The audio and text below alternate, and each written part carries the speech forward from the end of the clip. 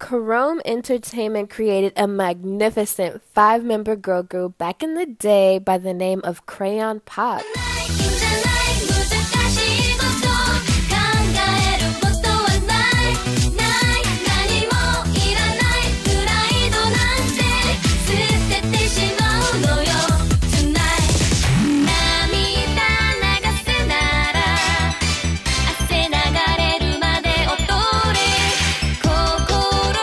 Between the years of 2012 to 2017, Crayon Pop definitely made waves in the music scene before they suddenly stopped all activities. So what happened to them? Well, let's talk about it.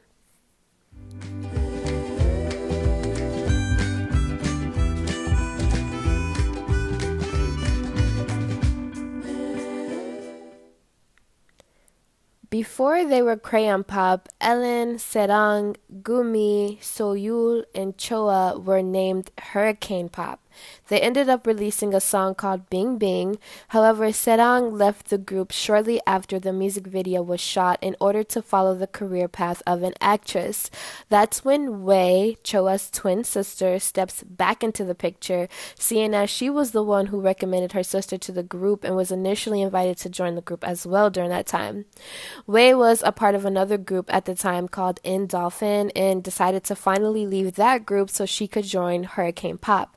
Now, Hurricane Pop didn't remain the group's name for long, though, because the CEO of their agency felt it might have been impervious to Japan's hurricane history. So that's when Crayon Pop was born.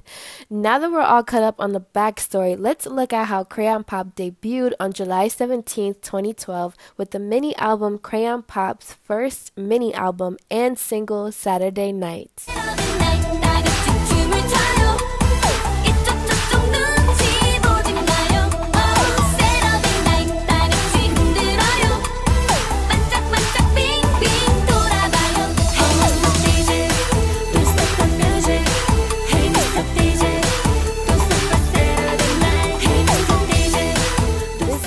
Captured the disco feel very well. I love the beat of this song. It literally makes me want to dance. It's just such a nice song.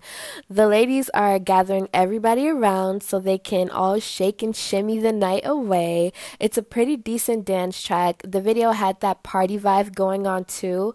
I wasn't crazy about the outfits or the actual song itself, but the dance was very interesting. I liked it. So the CEO confessed that this debut drained all the company's money, which was probably all the more upsetting considering it didn't chart that well. On October 12, 2012, Crayon Pop came back with the single Dancing Queen.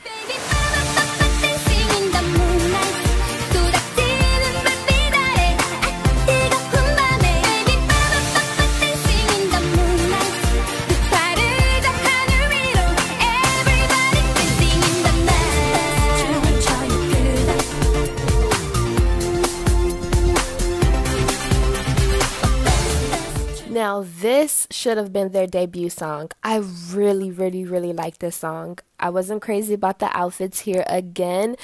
I feel like the pink tracksuit underpants threw it off for me, but I understood why they wore them because that ninja kick in the chorus was pretty high and fierce. I loved that. Speaking of the dance in general, it's just really cool. Like I said, absolutely loved it.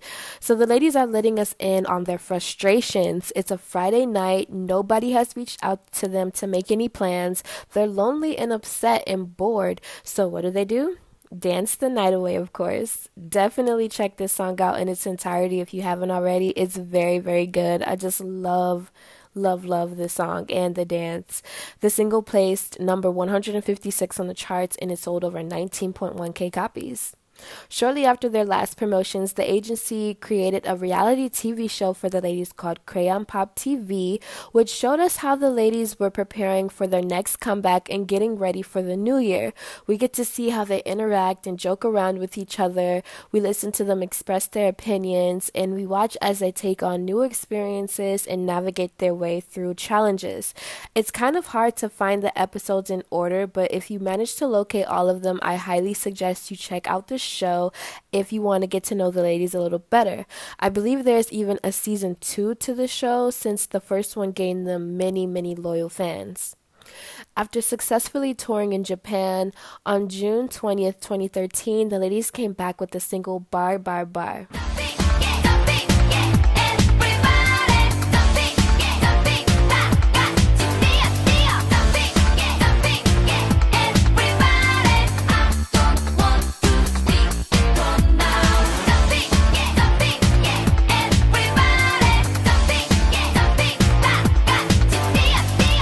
Probably their most successful and like most recognized song out of their entire catalog. This song was, it just like took me aback, you guys. Y'all, my eyes were glued to the screen the first time I saw this video. I have never seen a concept like this before, and I can understand why this song went viral. It's so fun and energetic. The ladies are jumping around all over the place. The dance is crazy but super cool at the same time. Tracksuits and or school uniforms are the ladies' preferred outfit choice, which does set them apart from other girl groups. I like the outfits here a lot better, maybe because they were better color coordinated. Like, I don't know, colors mean a lot to me. So the ladies are telling us to jump, move around, move your bodies, join them in this dance frenzy. They've made it clear that they don't want to sit around at home. They'd rather be out jumping and having fun. I really like the song, and I don't know how I hadn't heard it before during the research for this video, considering it was so popular, but I'm really glad that I did now. The single reached number 3 on the charts, and it had over 1.1 million downloads. Shortly after their mass success with their previous project, the public began critiquing Crayon Pop, thus causing controversy. The ladies were accused of supporting a right-wing website called Ilbe, I hope I said that right, because Wei had used the term Nomu Nomu on Twitter. The term was apparently used on the website to ridicule the president at the time. Chrome Entertainment stepped in to defend Wei by explaining that she had no clue about the website and was just expressing aegyo. So then the people rushed to point out that the CEO was registered on the Ilbe website, which raised more concerns. So then he explained that he was only on the website to gain information on other artists and girl groups. The controversy led to some of the group's scheduled activities to be canceled, and even a commercial featuring the ladies got pulled due to the growing complaints from the public. This controversy will resurface again around 2014 after Ellen was accused of using the Ilbe hand sign. However, the agency explained that each member has a letter in the alphabet that represents them, and Ellen was just holding up hers, which was, of course, the letter E. After touring all over the world, gaining more popularity and winning prominent awards, Crayon Pop closed out 2013 with a bang. Come April 1st, 2014, we will get a single comeback titled E.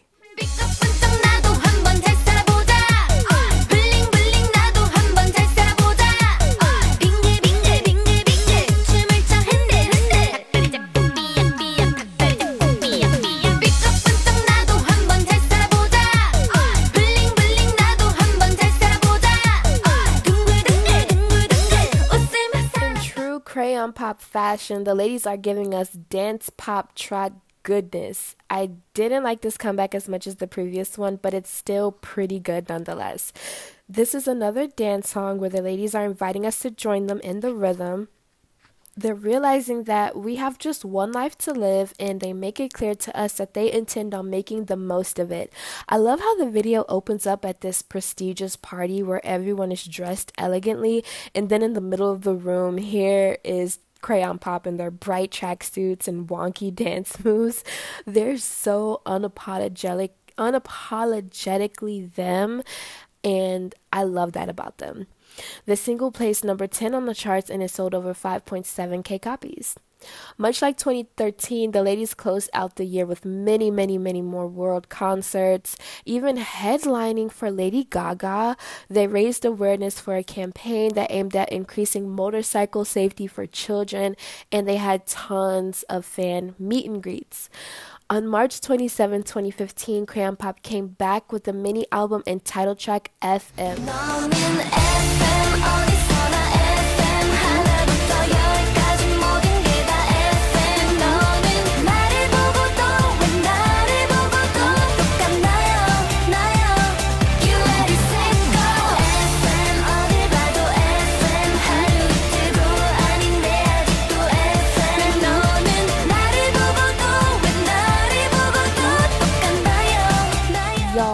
Up until this point of the video, I was convinced that I didn't know who Crayon Pop was. Haven't heard of them or anything. I swear, when I was researching this video, like I was taken aback. Like when I got to this song, all the memories just came flooding back in. This was actually the first song I'd ever heard of Crayon Pops back in the day. I swear I thought I was just covering some random girl group that was requested, but this song made me so nostalgic when I was editing this video. I realized that I do know this group.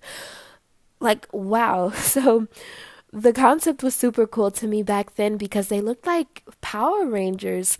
I love, love, love the dance to this song and how they do their formation thing and then just take off. This was such a fun video to watch. The song is still a bop to this day. I can't believe I forgot who this girl group was. The song was written by Shinsadong Tiger. He used a lot of big words and similes in this song. I'm not even going to pretend to act like I know what this song is about because the lyrics are very confusing to me.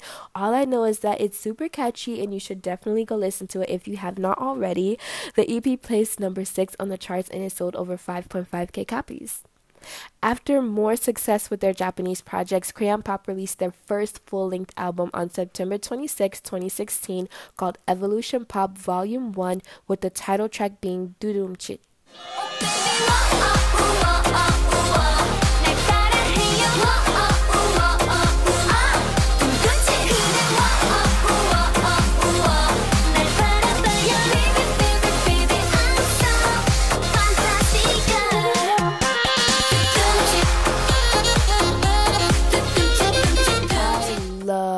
This comeback so much. The beat was so good and the doom chip part just makes me want to dance. The ladies ditched their tracksuits and gave us cuter outfits to sport in this comeback, which I loved. The tracksuits were their signature outfit of choice, which fit them and made them stand out from other groups, but it is nice to see them switch it up, you know?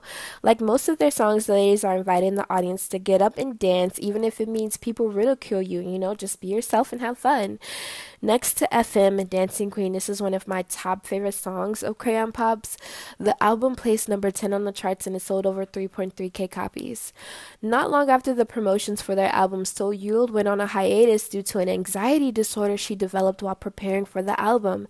Then in November, So Yul announced that she was engaged to Moon Hee-jun and would officially tie the knot early the following year. The group continued to promote as a quartet.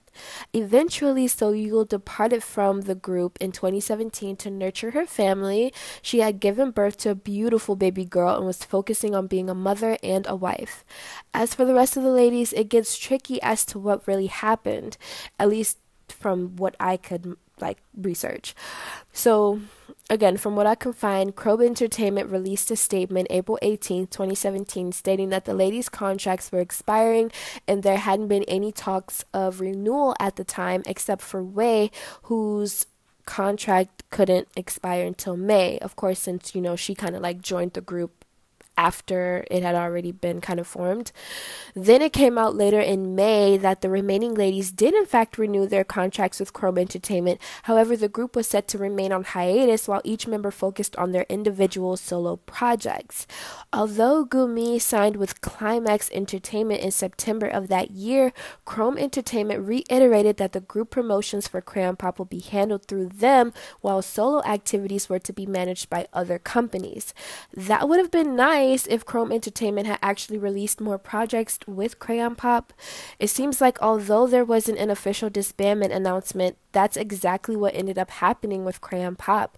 I checked around online to see if the ladies came out and spoke on the situation, and I found an interesting interview that Ellen did on Africa TV in the spring of 2018, according to Soompi. So Ellen gives us insight on the group's earnings and how it was distributed by stating, "When we were promoting as Crayon Pop, we didn't get as much as we had worked. The profit that the members brought in was split with 70% going to the company and 30% going to the members. We couldn't do anything about it since we had signed the contract with those conditions." Now that's interesting to me because I wonder if the 30% was split 5 ways or if they each got their own 30% proportion. So Ellen goes on to explain that the standard contract had earnings divided 50% between the company and the other party, like the artists, but it was normal for agencies to change how the earnings were split. She added that most idols start out with their contracts this way. Ellen goes on to state, I believe that the members should be paid as much as they work. If they don't, they get dispirited. Right now, the head of the agency changed, so the way the earnings are divided has changed as well. However, it hasn't been that long, and there are some people who haven't re-signed with the agency. She further shared that if companies don't pay their artists properly, the artists end up moving agencies or retiring from in the entertainment industry altogether. When one viewer asked if the agency pays for their meals and security, Ellen answered by saying this, they never do. The money for meals and other costs come out of our own earnings. When another viewer pointed out that Crayon Pop probably had a lot of money invested in them, she replied, during our bar promotions, they didn't want to pay for more helmets, so we only used one each. I even saw somewhere that the company ended up making like millions of dollars off of the bar promotion, so they made a pretty penny off of the ladies during that time, but they didn't really want to hash out any more money than they felt that they had to. So this interview sheds a light on what was going on behind the scenes. Perhaps the ladies were fed up with how they were being treated in the company, especially since the people in charge had shifted, and then the way the money was being distributed shifted with that. And, that's probably why they just decided not to continue renewing their contracts. Perhaps Crayon Pop isn't disbanded though. Maybe they're just working on themselves and still doing their own thing. They could very well surprise us once these, like any one of these days, and they could come back, with a single or a project, like who knows. So I guess we just have to keep hope alive. So Crayon Pop released 2 albums, 4 EPs, and 12 singles. They were nominated for 12 awards and they won 13. Now that is all for Crayon Pop, folks. I didn't know them until, like I said, halfway through editing this video. So thank you so much for requesting this video, Alejandro Contreras. When I look at these women, I think back to the CEO's preference when he was picking the ladies for the lineup of the group. I remember reading that he had apparently rejected anyone who looked too sexy. He basically only wanted regular looking girls for this group, and he did a good job at picking just regular plain looking girls. Watching their videos, I didn't feel like any one member stood out amongst the rest. In terms of appearance, they all kind of like matched each other's energy. You know how in some groups there's just that like one super ultra pretty girl who everybody just focuses on because she's just so gorgeous? Yeah, I didn't get that vibe with this group at all, which was kind of refreshing. And that's not to say that they're all basic looking. That's not what I'm saying. I think they're all beautiful. It's just an observational opinion. So let me know your thoughts on Crayon Pop. Who was your favorite? What song stood out the most to you? Also, I love reading you guys' comments, so thanks for taking the time to do so. I have tons of videos lined up, but I love when you guys request videos, so keep them coming. Until the next one, I'll see you all around. Masalam.